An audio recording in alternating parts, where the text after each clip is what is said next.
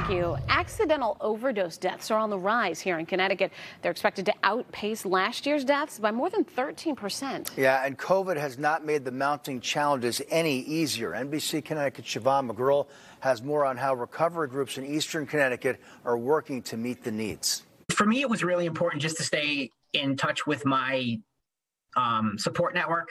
You know, talk to my sober friends around me. As someone in active recovery, Mike Doyle says he understands how the pandemic is presenting new challenges for people struggling with addiction. People really need that personal touch. Doyle heads the Recovery Coach program for Reliance Health in Norwich. Since the start of the pandemic, they've had 80 new people join. Pretty slammed, to be honest with you. We're at least trying to create some consistency in a big world of inconsistencies right now. Today, Doyle took part in a call hosted by Congressman Courtney discussing the challenges different recovery groups in eastern Connecticut are facing during the pandemic. Isolation brings back triggers and can lead to setbacks in recovery, and we're seeing that now. Matt's Mission, based in Griswold, is an organization named in honor of Matthew Barrett, who suffered a drug-related death 12 years ago. Connection and support are key, and with COVID, a lot of that has been reduced. During the pandemic, Matt's Mission has teamed up with Griswold Pride to better track where overdoses are happening in the town.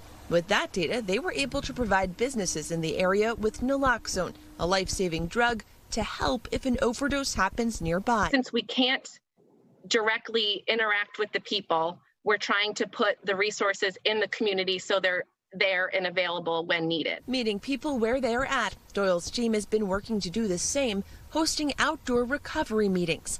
Now finding new ways to maintain face-to-face heading into the colder months. Maybe even doing something with portable heaters. The other option is to go back to the virtual meetings and just, let people know, hey, these are available for you.